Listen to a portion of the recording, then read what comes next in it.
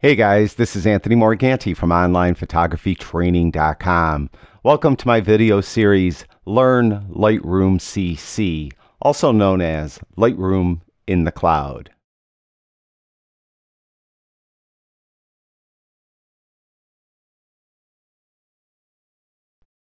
In the first episode of this video series, I just want to talk about what exactly Lightroom CC is and how it's different than Lightroom Classic CC and some of the functions of Lightroom CC. Now, first of all, if you're looking for Lightroom Classic CC, that is the Lightroom that has been around for a little over 10 years. That's not what Lightroom CC is. Adobe could have done a better job of naming their programs because it's very confusing. Lightroom CC, which is what this video series is about, is the Lightroom that was introduced in October of 2017. You can see it even has a very similar logo to Lightroom Classic CC. The main difference, of course, is the color is slightly different and we have these rounded corners.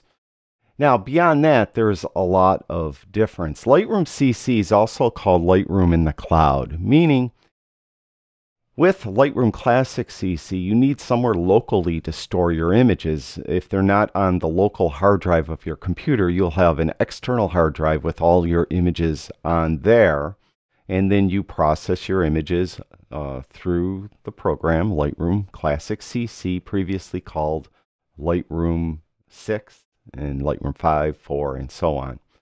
Now, the thing that Lightroom CC does is your images are stored in the cloud. And when you subscribe to the Creative Cloud package from Adobe, you'll get a certain amount of space in the cloud to store your images.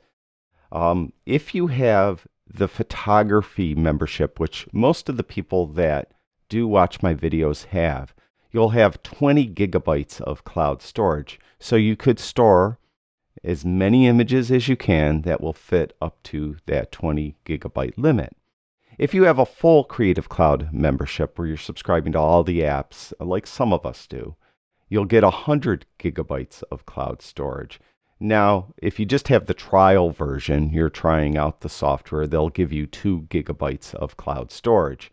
You can upgrade the cloud storage if you find you're filling it up. It's essentially around $10 per terabyte, approximately. If you find you have, let's say, the full membership and you filled up your 100 gigabyte quota, you could upgrade for around a little over $10, I think it is, and get a terabyte. Then you fill that up, and then another $10 will get you another terabyte.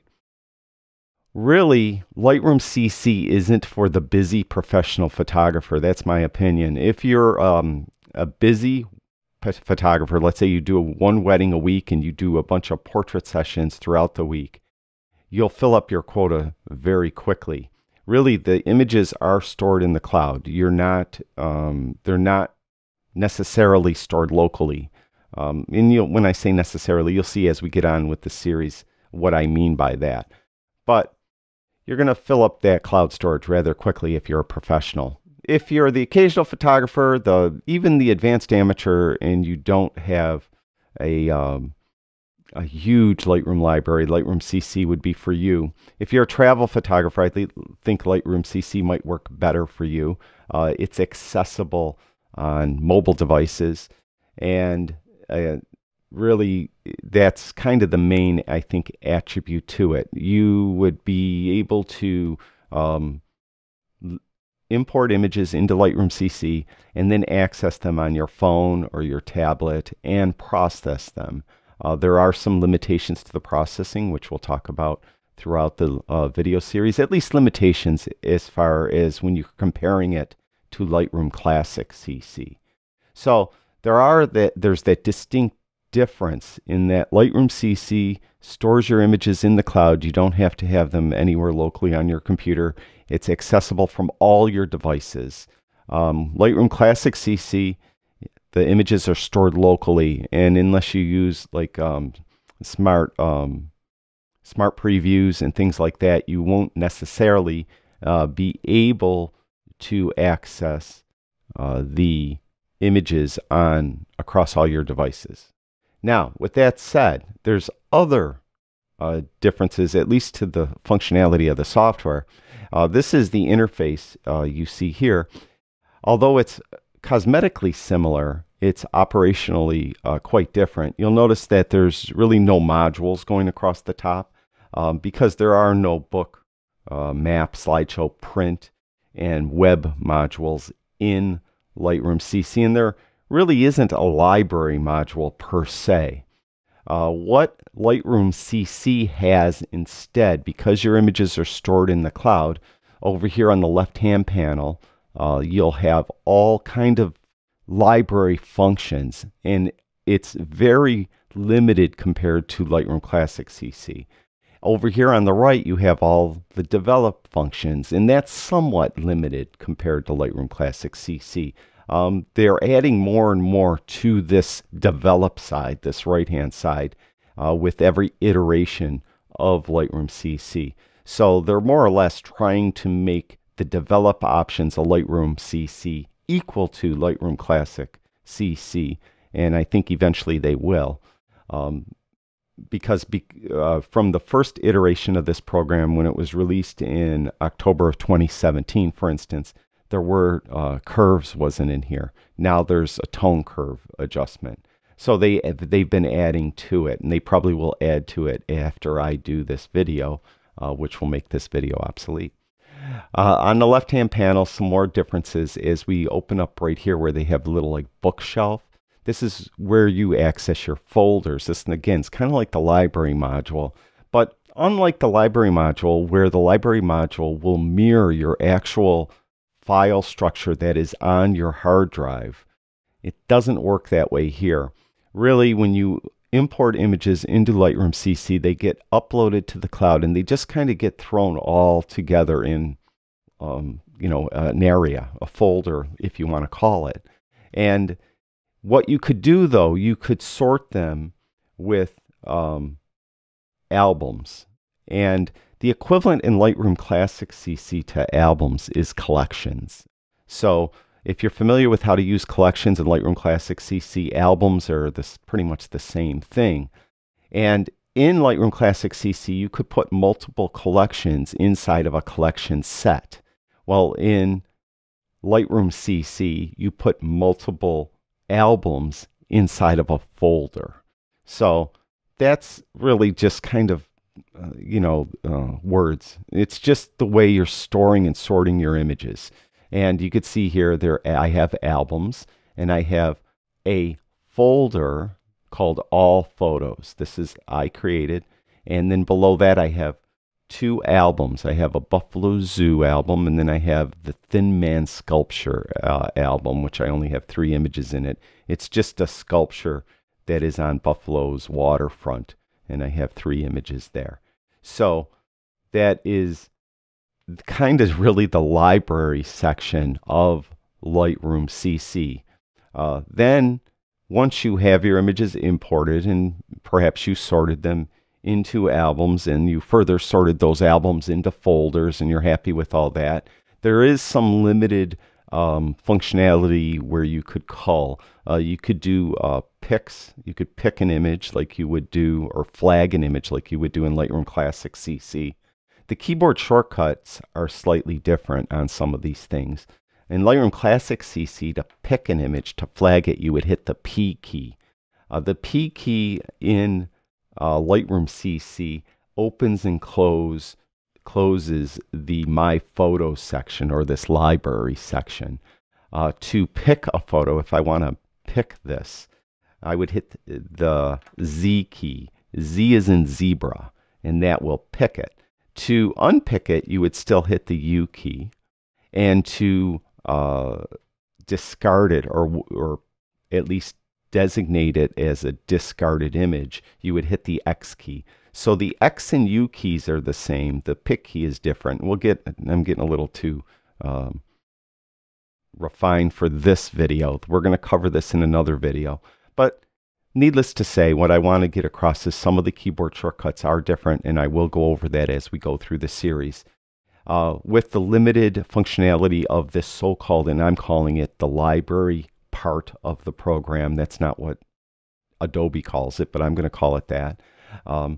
You could either pick an image, you could exclude an image, or you could give it a star rating. And we'll cover that in future episodes.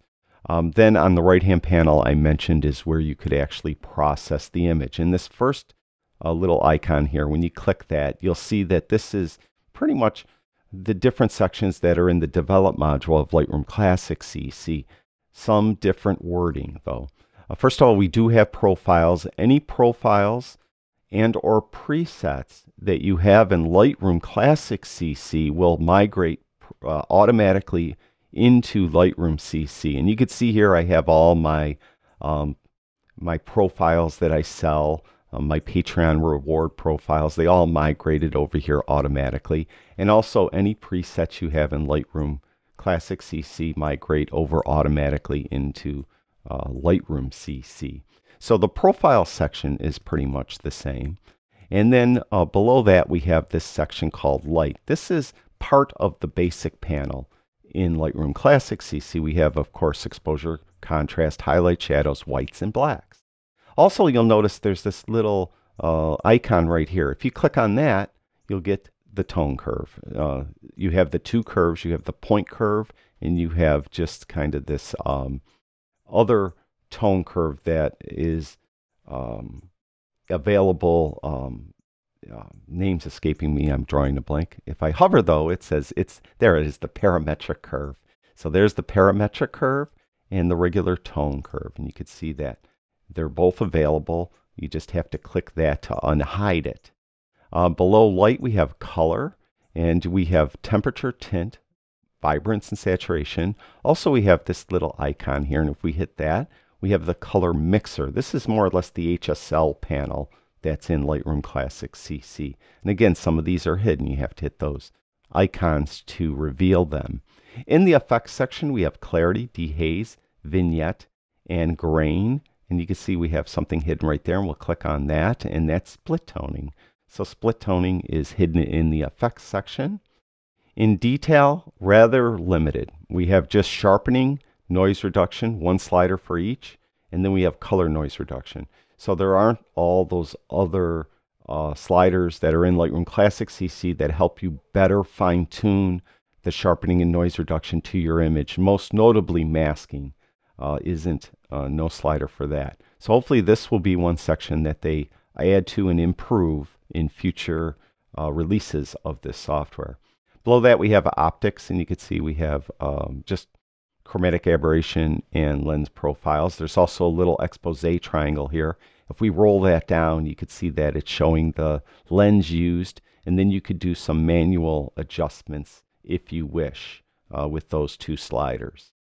Below optics we have geometry, and you could see that it says up right off. But if I click on this right here, well, before I do that I should click there. You can see we have the guided, auto, level, vertical, and full, and you can see that guided there. That is what this little tool does. But if I click there, we get all the adjustments that are in the Lightroom Classic CC section of that tab. And also if you click if you click right here, you'll get the tools to do a guided adjustment. We covered that in those other videos, and I'll be cover that in and when I say that the other videos, I mean the Lightroom Classic CC videos, and I will cover that in the Lightroom CC video series as well. So that's geometry. Below that we have some local adjustments and cropping. So this is the crop tool right there. Below that we have the healing brush tool, and you have both the heal and the clone brush options for that brush. Below that we have the actual just brush, and it's pretty much rather fully featured. It doesn't have the presets that the Lightroom Classic CC version has. Below that we have the linear gradient, so you could draw a gradient on the image. We have the radial gradient below that, and then below that we have these three dots, and if you click on that you can see you do have the capability to copy the settings you did to one image onto another image, and you could control what gets copied as well. So you don't have to copy all the settings. You could copy some of them. And there's some other functionality there, including whether or not you want the histogram to show. So this is kind of the develop section. There's some other, functionality going out throughout the image or throughout the workspace that is kind of minor, and we're going to be covering that in future episodes. So again, in this episode, I just kind of wanted to show you Lightroom CC and explain how it is probably different than Lightroom Classic CC for those of you that are familiar with Lightroom Classic CC, and give you an idea of what you can and can't do with it. Now in our next episode, I'm going to show you how to get images into Lightroom CC. Once you get them in, they'll automatically go up to the cloud, and once they're up at the cloud, you could access them from any of your devices. And then in subsequent episodes, we'll learn how to create those albums and folders, how to pick images, how to star rate images, different things we could do for our workspace to make it more custom to us. And then we'll finally get into the fun stuff, actually processing our images with Lightroom CC. Thank you everyone for watching my video series, Learn Lightroom CC. If you could do me a favor and like and share the video and subscribe to my YouTube channel, I'd really appreciate that as well. Also, in the description below this video will be a link to my website. Come visit my website, onlinephotographytraining.com. There you'll find all kinds of free photography how-to articles and videos. I'll talk to you guys soon.